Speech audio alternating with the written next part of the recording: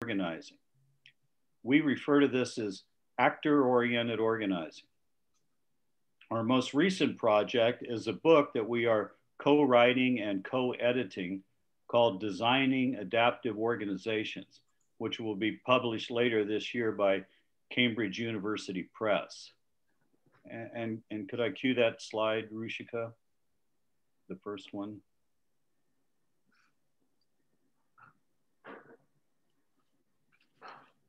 One of the chapters in our book is called The Open Organization, and it describes how organizations in general have evolved over the past several decades.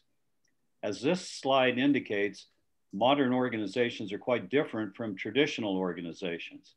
So if you glance at those bullets, you can see that compared to a what might be called closed organization, one that's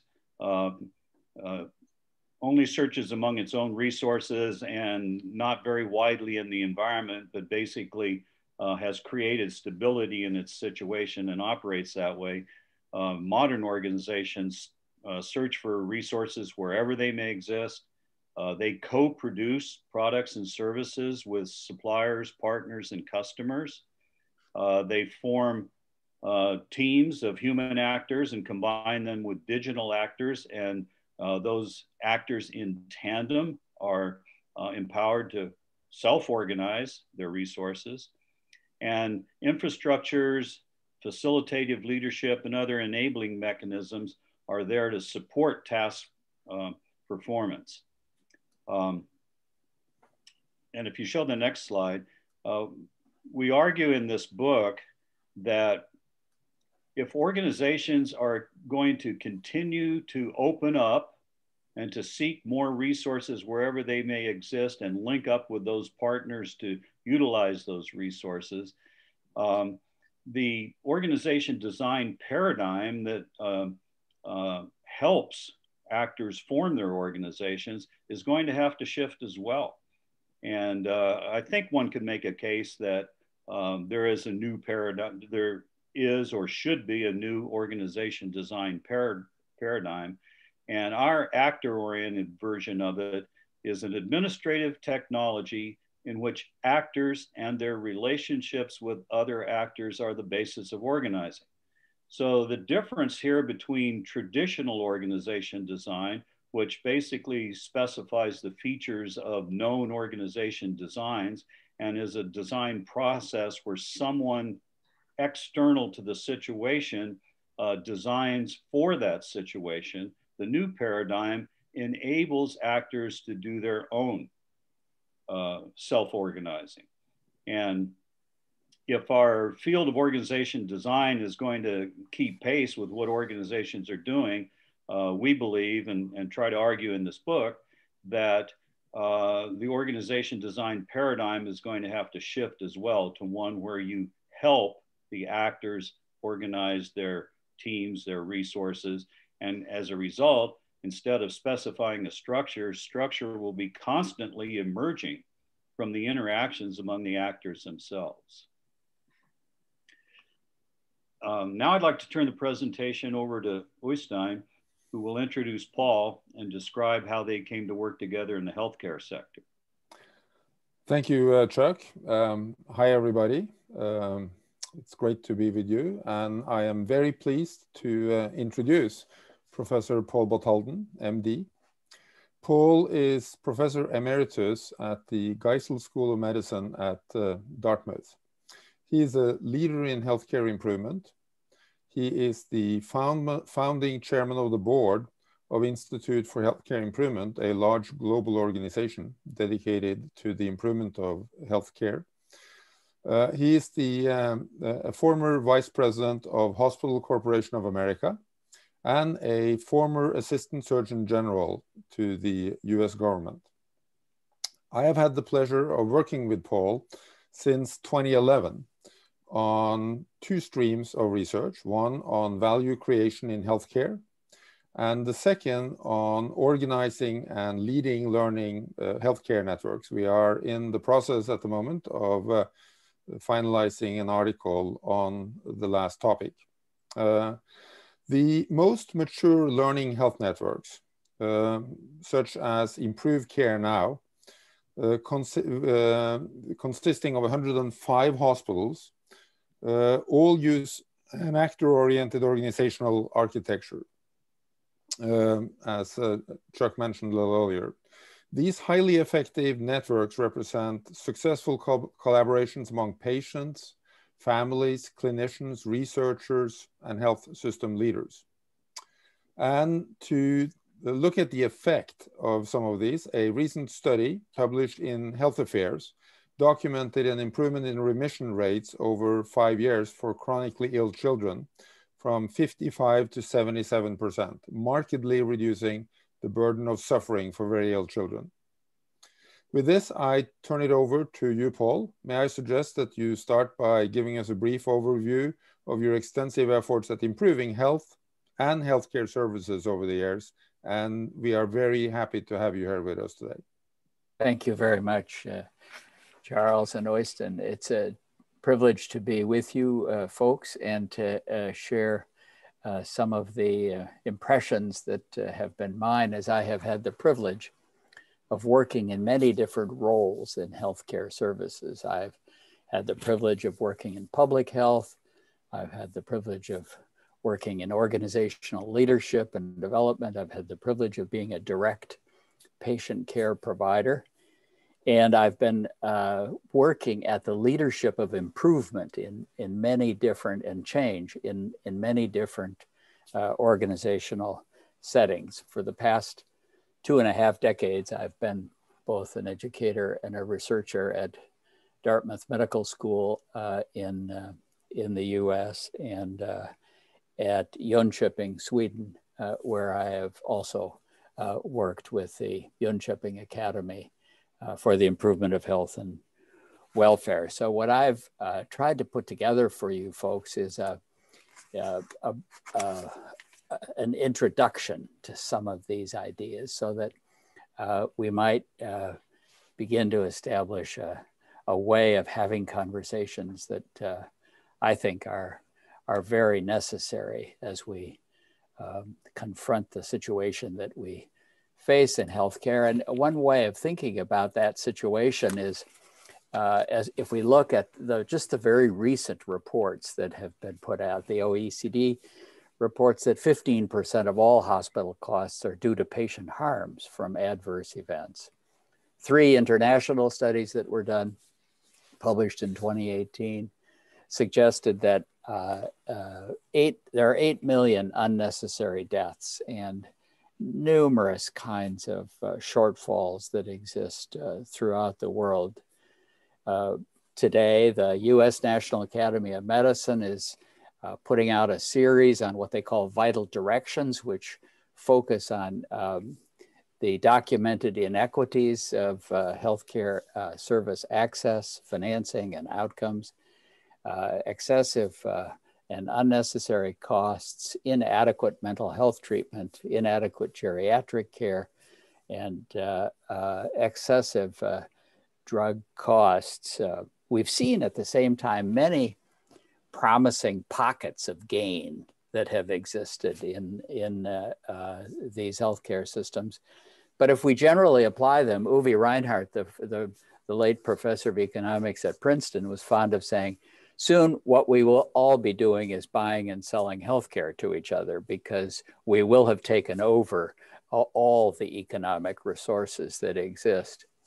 Jeffrey Braithwaite in Australia is fond of saying, you really have to just remember 3 numbers, 60, 30, and 10. It's 60% of the healthcare services that are given directly in response to the evidence that science has provided for a situation like that. 30, it's 30% of the resources and care exercises that go on are also describable as waste. And 10% which directly result in harm. So 60, 30, and 10.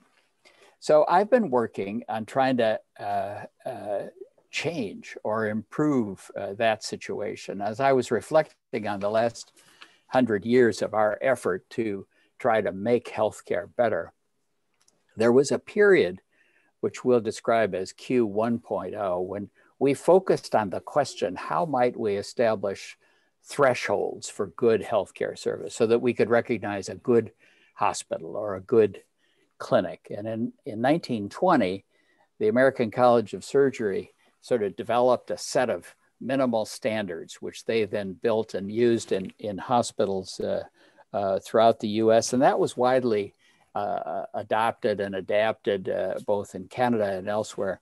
And it involved a series of programs of standards and inspection and certification and guidelines that developed. But about in the mid 80s or so, some of us recognized that there were gains in quality that were possible in economic sectors that were different than healthcare settings. And what we realized was that there were enterprise-wide systems that were at work for achieving these improvements in quality and value and safety. And we began to adapt those ways of thinking and working. And the question changed from how might we establish thresholds for recognizing good hospitals and good clinics to how might we use enterprise-wide systems for best disease management. And we learned a lot in the process. We learned about systems and processes and reliability and customer supplier and performance measurement and so on. And as I was stepping down from the board of the IHI after 25 years, and I think no one should be on a board for more than 25 years. And so I was asking myself, well, do we know what we need to know for the next 25 years? We've learned a lot in the last 25 years as we've been sort of trying to explore this, and I realized that the question that we were working on back in the mid 80s, how might we use enterprise-wide systems for best disease management, had actually been transformed into a question that was something more like, how might we improve the value of the contribution that healthcare service makes to health? It's a little like the question that Chuck opened up about how might your field actually make a contribution of value to the emerging organizations as they are now working. But that opened for me a deep curiosity about this term service and value, and made me think about, well, who owns someone's health? Is it ever possible to outsource your health to somebody else? Well, if it's not, then what's the job of a professional? Or now that we can get access to information quite easily, how do we think about the work of professionals as they do this? And it strikes me that this was, I mean, the temptation, of course, is to think that when we have quality 2.0, then we don't need quality 1.0, but that's not true. I think it's really a matter of adding these together. It's not substituting one for another. But if that frame of, it's trying to put 100 years in one picture, and so it's always got limits, but my sense was that I was then beginning to work on this journey about, so what does service and what does value mean? And then COVID came. And COVID was really a high stakes teacher for me, because thankfully, I have not struggled with that illness myself, but it's helped me see that we can, the way we build new knowledge in just a year that we've been working to try to understand what COVID-19 is. And we've had a historic love affair with randomized controlled trials, or RCTs.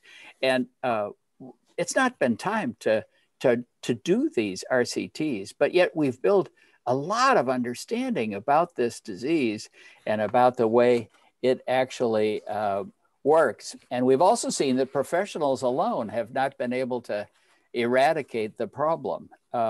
We've seen lots of forces that exist in the context that influence our cooperative efforts to distance and wear masks and so on. And I'm reminded of Carr White, who was the president of the Rockefeller Foundation and an epidemiologist many years ago, who said basically that there was a schism, a big separation between personal and public health efforts. And we've never seen it more clearly than today in the wake of COVID.